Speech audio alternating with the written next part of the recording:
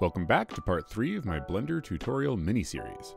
We're manually making Perlin noise and geometry nodes, and picking up right where we left off in the previous videos, so go watch them if you haven't yet. Links are in the description below. Also, be sure to watch the original general math and game design video on Perlin noise if you haven't already, as it provides some of the justification for the math here. In the previous video, we built up the backbone of the Perlin noise algorithm, and essentially made the 4 gradient maps that we now need to combine. The way we're going to do this is to lerp between the values in the cells, and then use a smooth step function at the boundaries to remove the kinks. After this, we'll layer several octaves of Perlin noise together to make Fractal Perlin noise. So, let's get started.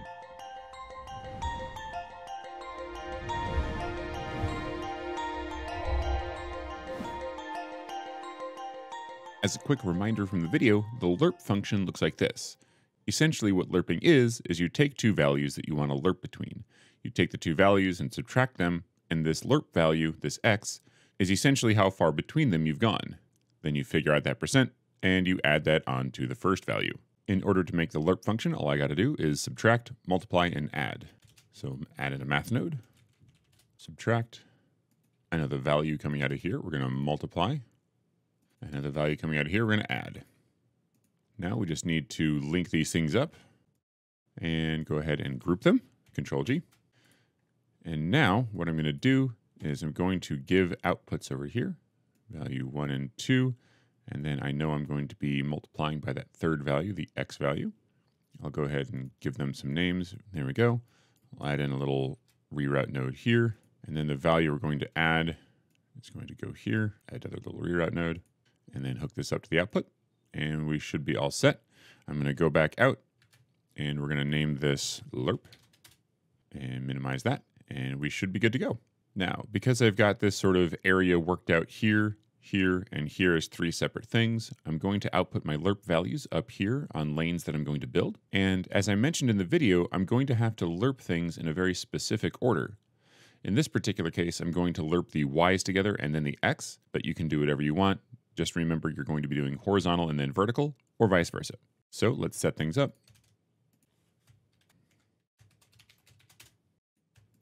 And then I know we're going to do another one.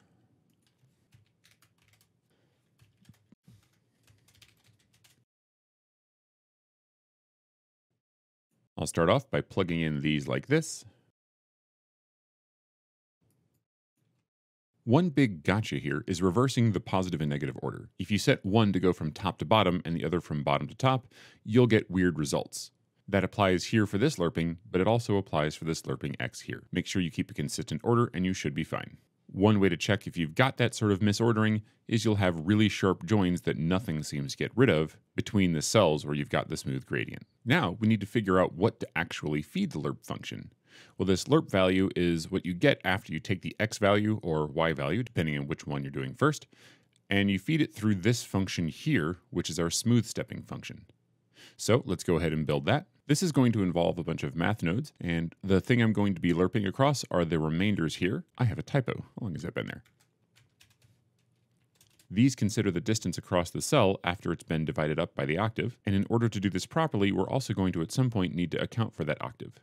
So let's start building some of that out. In order to set these up, I know I have 6x to the 5th minus 15x to the 4th plus 10x cubed. By the order of operations, I'll do the power first, then I'll do the multiplications of the coefficients, and then I'm going to do the adding and subtracting. So add a math node, set it to power, make 3 of these. The first exponent is 5, second exponent is 4, third exponent is 3. Then I'm going to do some multiplications. I'll need 3 of these. This one's going to multiply by 6, this one's going to multiply by negative 15, and this one's going to multiply by 10. Now I'll do the addition and subtraction, except I've included the negative value in the multiplication here, so I'm really just going to add all these together. So I'll add these two, and then I'll add these two, and we should be good. Now I just need to feed these to a value, so I'm just going to set this up as a reroute node for right now, and connect it to everything.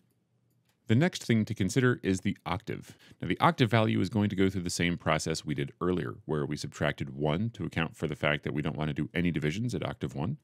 And we're going to raise 2 to the power of that octave to consider how many divisions we have. And then we're going to multiply that by this remainder bit here.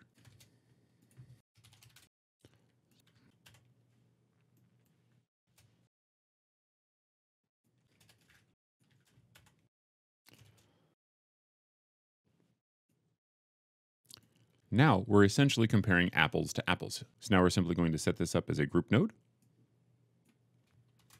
We're going to plug this in here. We're going to have two values. One is going to be the octave going here, and one is going to be the actual value that we're going to lerp here.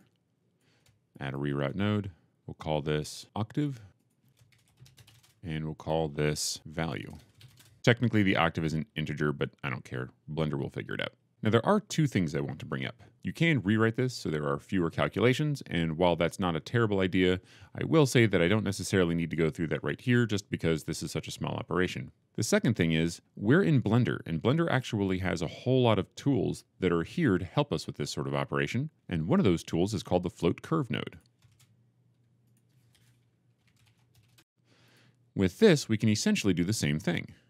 We can make a curve, and this will do the mapping for us. We simply plug in a value here and we get a value out. And technically, this would do pretty much the exact same thing. The only reason I'm not using this, or rather the only reason I'm explaining this part right here, is because I intend this to be more of a mathematical and computer science-y sort of thing rather than a Blender thing. That being said, this is a great alternative. You can even play with this to get some really cool shapes. The other thing I'll mention is that this is actually what's called a sigmoid function. And this is super useful for a lot of things. My suspicion is that Ken Perlin did something where he came up with a polynomial approximation of a logistic curve, and this is what it looked like. At any rate, we're going to delete this, head back out, and we're going to call this smooth step. Minimize this. Remember the octave is on top, and we'll need two of these. Because we're going to be going from negative to positive, I'm going to be lerping the values starting with the floor and then moving towards the ceiling, and I really only have to pipe the floor values going through these nodes here into the actual sigmoid functions. So I'll start with the y on the bottom, and I'll put the x on the top. Then I've got to bring the octave over, so I'll do that.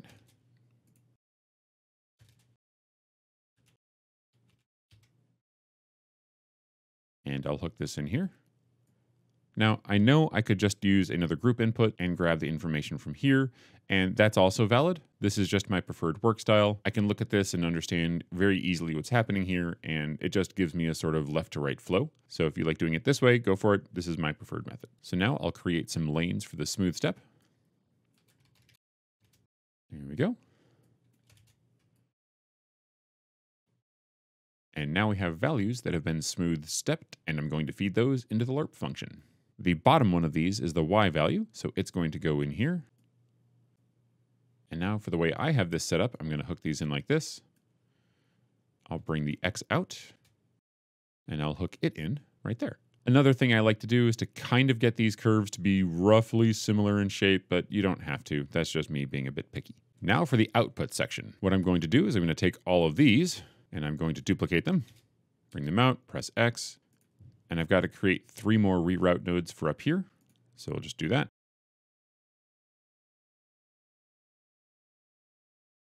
Here we go. Now we'll just link everything up.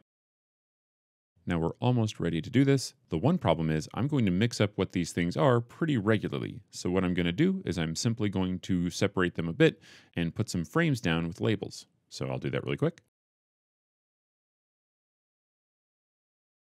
And there we go. Now, at any time, I can go to my group output and hook things up appropriately. And all I've got to do is have something to accept that data and come up with some system in the main graph out here to accommodate it. So to that end, I'll add some things here. And there we have it. I have one output socket for the Perlin noise, one for a debug field of vectors, one for a debug field of floats, and just one for the mesh. I've also plugged them into just random things here just so that it's filled in, but because those are debugs, it's not really going to matter what these are. There is one little detail. I'm actually going to add in one more vector at the bottom here. I'm going to put the smoothed values here into a vector because it kind of makes sense that they could be one, and it might help me with visualization. And there we go. If I need this in the future, it's right there. Last thing I'll do, I'll just put a frame around this. And that should do it. This is essentially the algorithm of Perlin noise.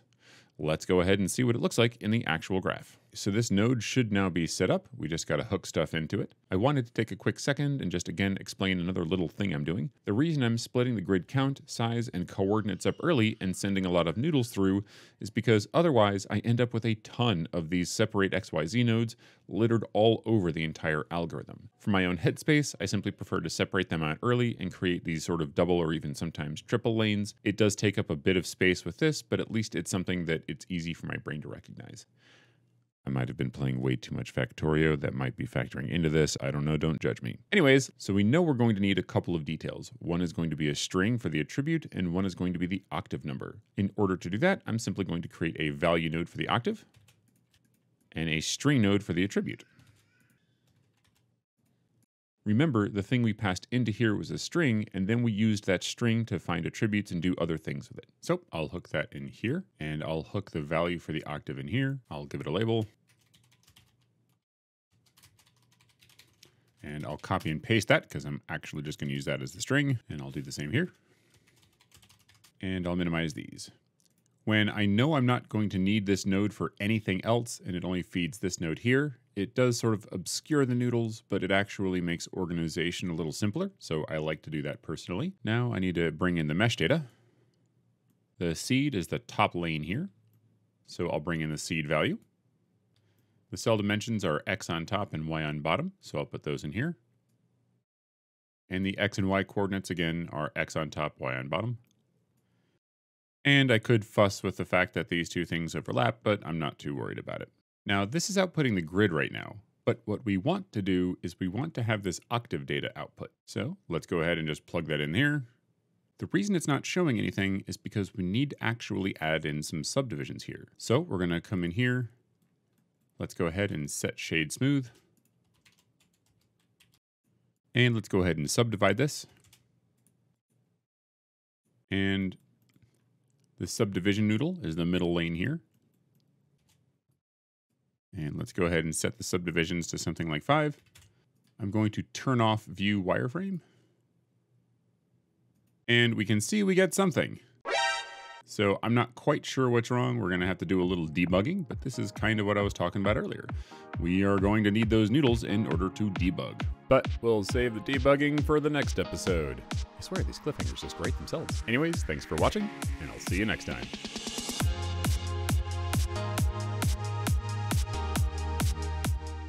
Thanks for watching. If you like this video, please click like and subscribe. If you really like the video, come on over to our Patreon page where you can get involved and see all the cool stuff we're doing.